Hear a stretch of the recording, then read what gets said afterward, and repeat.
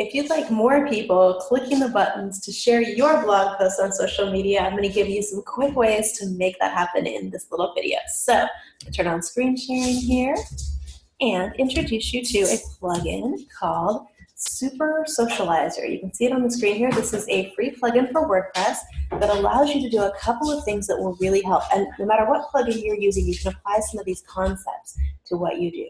So first, you can see over here, I've got floating share buttons. So no matter where someone is, as they're reading this blog post, the share buttons are always there. They're easy to click to be able to share that blog post. So that's thing number one, is make sure you have those floating share buttons on the left. If you are using this specific plugin, you'll find it adds to your WordPress admin menu over here, Super Socializer, and social sharing is what you want to look for. When you click that, it will come up with this page where you can choose what you want your buttons to look like and some different settings. Right here is where to enable floating. So click to enable it, and of course you need social sharing enabled as well. You want it to share the URL of the web page that the icons are located on. That way it will automatically share whatever blog post your readers are looking at. And then you can choose which services you want to show up. As you can see, I've got Facebook, Twitter, and LinkedIn enabled. I only have 3 right now because every time I've tested and every other test I've seen, when you give people fewer options, they're more likely to click one. If you've got 15 or 20 options running down that left side of your page, it overwhelms people.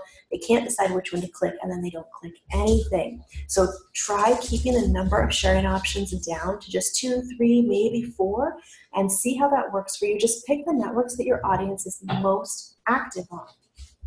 And then you can enable this additional little feature right here, enable more icon. When you click that, what it will do is display the little share icon, and when someone clicks it, let's go back over here, what will pop up is this box, which allows them to choose to share on any of these other networks. So the options are still there for those who are really big fans of other networks, and they know what this little orange button means, but it's not overwhelming, so it's an easier choice for people to make to share. The second thing that this plugin will add for you is down here at the very bottom of your post. There we go. It will add icons here for you, and you can choose which ones to enable here as well. Those are back up here under standard interface.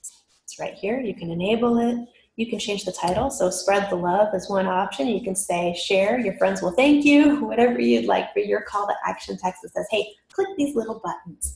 And then you can choose what you want to show up.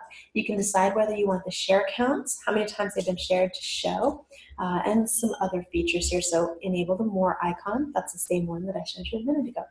So this is one quick and easy way to get a plugin on your site that will add those floating share buttons to the left, share buttons below your blog post, and get more people sharing your content because they just need that little reminder of, hey, this is easy, this is quick, and you can share this helpful content with your friends on social media. So make sure you get either Super Socializer or a similar plugin installed on your blog and working for you so that more people will share your content, which means more people can find you.